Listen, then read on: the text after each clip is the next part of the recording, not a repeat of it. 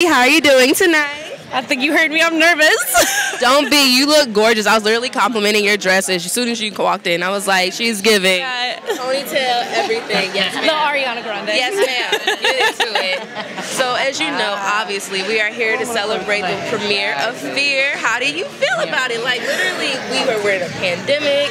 Now we're here in person. I know. This is the first event that I'm sorry that I keep looking at you.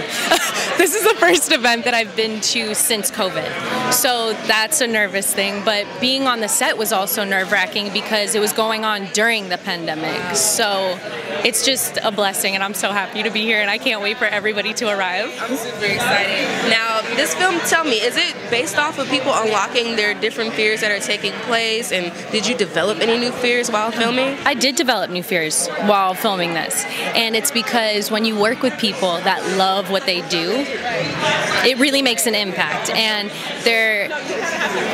one of the women haunted me for months. And one of the days that I went back to my hotel room, I shut the light off and I saw her in the corner, and I was like, oh my gosh, it's all in my imagination, mind you, but she's that good in the film and as for the film, it's a group of people coming together for a getaway weekend, and it's encouragement to turn around and face your fears, because we all have fears, right? And what's important is to turn around and figure out, how can I help you, how can I fix you, so that we can move on from these fears. So tell me about your character that you play. I play Serena, who is a very strong, very good friend to Annie. They've known each other their whole lives, and she just wants to be a part of the fun weekend with a group of friends, and little does she know. Chaos ensues. Definitely. Now, I know you also have a background in playing in Happy Death Day and Happy Death Day to You, which I love, both of those films.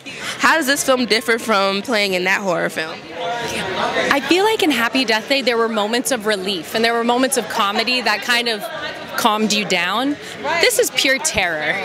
This is pure, just constant looking over your shoulder, which Batch did make us do on set quite often. Frickin' Batch. I'm gonna start using that. Yeah, please. There's an interview, you see me, I'm like, I'm sorry, Batch is somewhere on set. That is so cool. So it sounds like you guys had a great time on set, which I love. Yeah.